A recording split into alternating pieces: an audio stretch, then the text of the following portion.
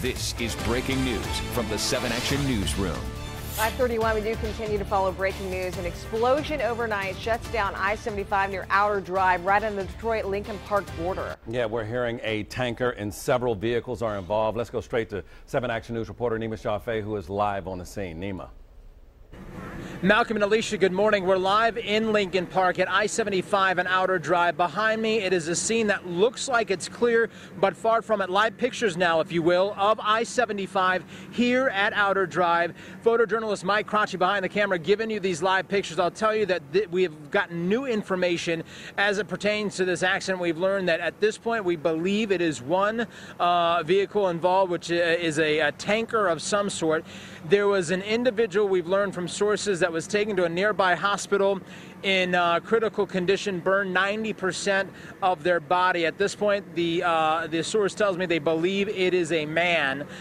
This happening just around 3 o'clock this morning, forcing a total closure of both sides of northbound and southbound 75 here in the area of Lincoln Park.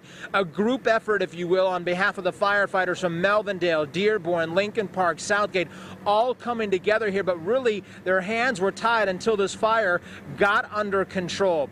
We actually caught up with one gentleman who says the explosions rocked his house. Take a listen.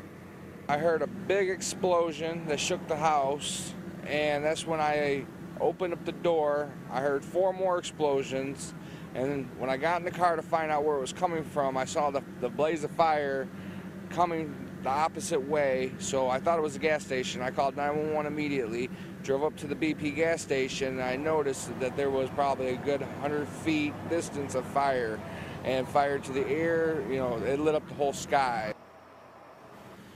And to put this into perspective, I'm actually going to show you guys this live. Is where I'm standing now is just feet from the front door of this BP gas station here off Outer Drive.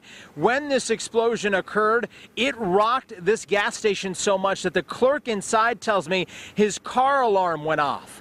So there's an indication there. He also told me, this is very, I consider this cool. He told me that the EMS first responders that were inside the ambulance here in this parking lot immediately jumped out of the rig and ran up there to see what they could do to help out. Of course, it's part of their job, but nonetheless, he said they were very courageous and brave, and we agree.